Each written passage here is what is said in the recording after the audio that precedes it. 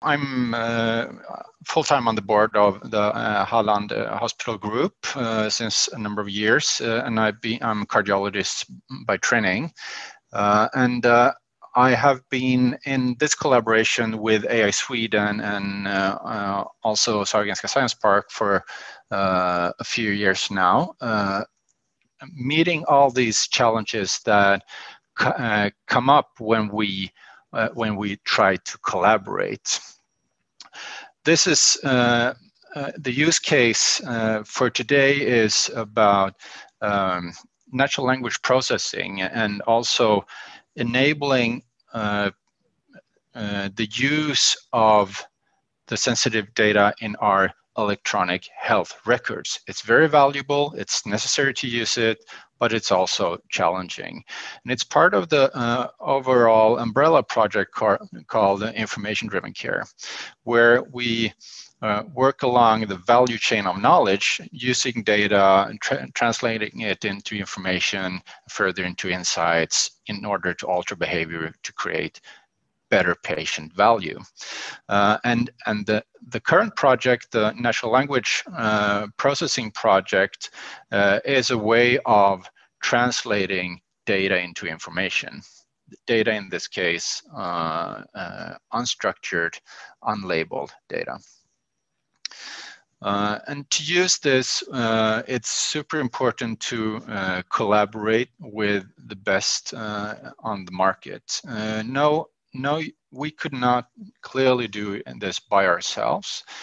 So you need to involve different capabilities and knowledge domains in order to go forward and proceed and succeed.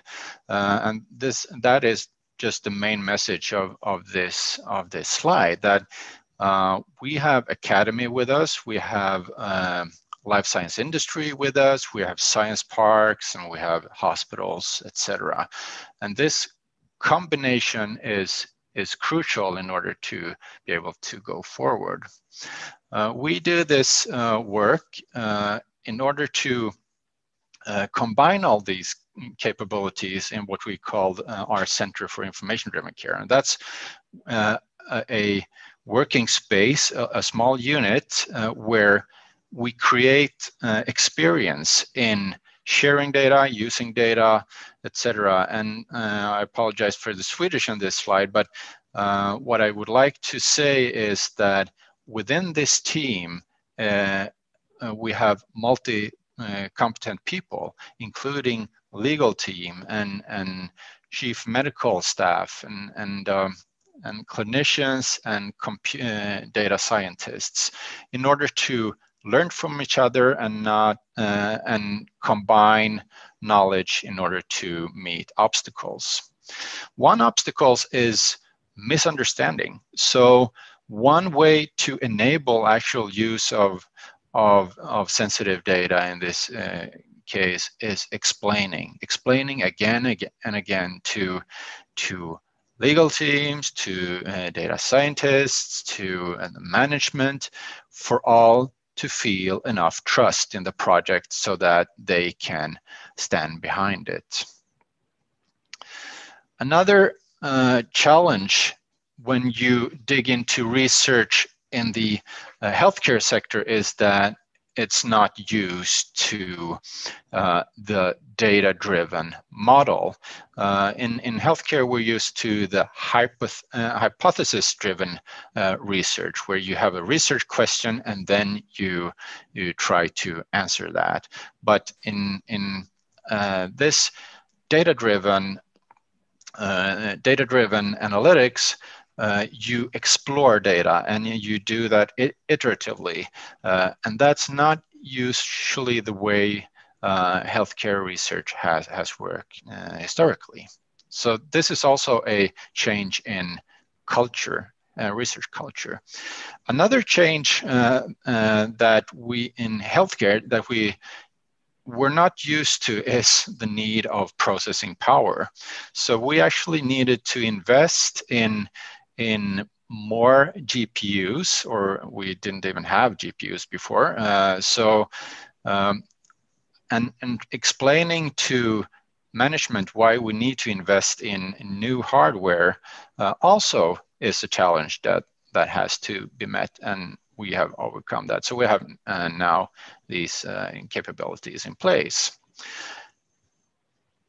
One major challenge is certainly the legal part. And what we did was to involve the legal team early on from the beginning in order to guide us what to do in order to proceed in a regulatory compliant way. So this means that we had to write up a DPIA, Data Protection Impact Assessment, according to GDPR.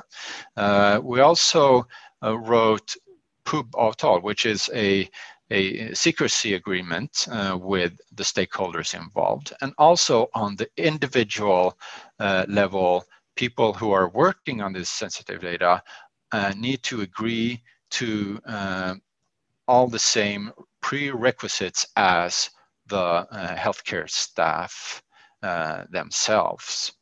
So, and this took time. This was something that was new to many, specifically people who are not used to working with sensitive data, but it's doable. And that is basically the message here, that once you write up this playbook, this checklist of what accordances that need to be signed, what hardware that needs to be in place, who needs to agree with the project scope itself, then it's repeatable.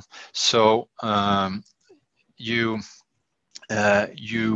benefit from building a team where the domains of knowledge understand each other, because once they do that, the value of that team is huge, because then the next project will not be as abstract and not making sense as the first project. So building this experience and writing it up, building the playbook for remote access, etc., is really a valuable work. We also took a number of technical measures around the access to the right data for the right people. So we initialized mobile passes and VDIs and RDPs, and hopefully you're fairly familiar with these acronyms. But these are components enabling us to provide access in a safe and controlled and trackable way. And certainly this provides trust. It's in order to provide trust, but also in order to comply with regulations. So this was a very rapid overview of work that took place over several years, actually. 2 years. I think it took us 2 years to combine the competence of data science with the actual data. But we learned a lot from it, and now we have the playbook, and we try to share that playbook in as many circumstances as possible, written and oral, because we hope that other teams will not suffer the way we did, in terms of frustration.